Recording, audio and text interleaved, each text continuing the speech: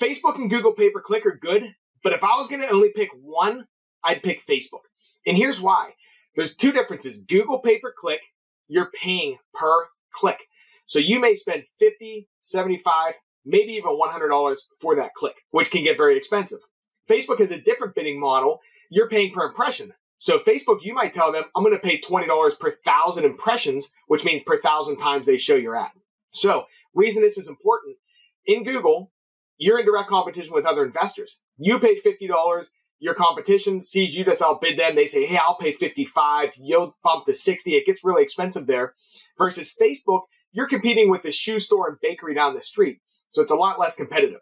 So that's why I recommend starting with Facebook. You can get a way bigger reach and get in front of way more people for a smaller budget. So again, if I was going to pick one channel, it would be Facebook. And if you decide you want to run Facebook ads and you don't want to mess around with setting it up or worrying about bidding, things like that, hit us up at Motivated Leads. We help real estate investors generate deals through Facebook ads. Hit us up.